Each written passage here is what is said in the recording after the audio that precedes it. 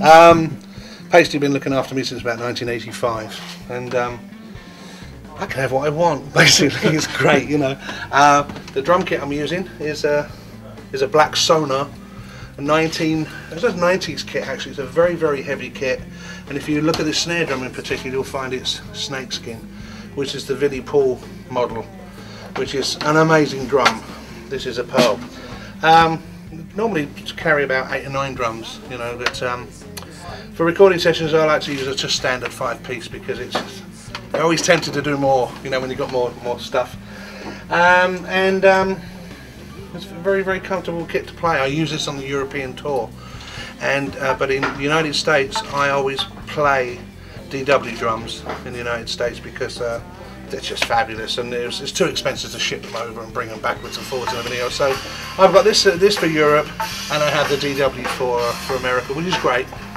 And I have a deal with Evans Drums, Evans Heads, and they always look after me, God bless them. Every time I need anything or I try something out on the road, they're always sort of right there. I mean, these sessions, I phoned them up when they knew I was coming to England to do the session.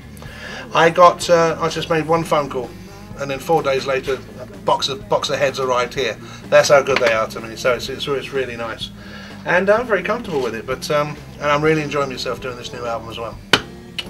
I mean, simple is best. I mean, no matter what you do, whatever you do, the common denominator is always the lowest.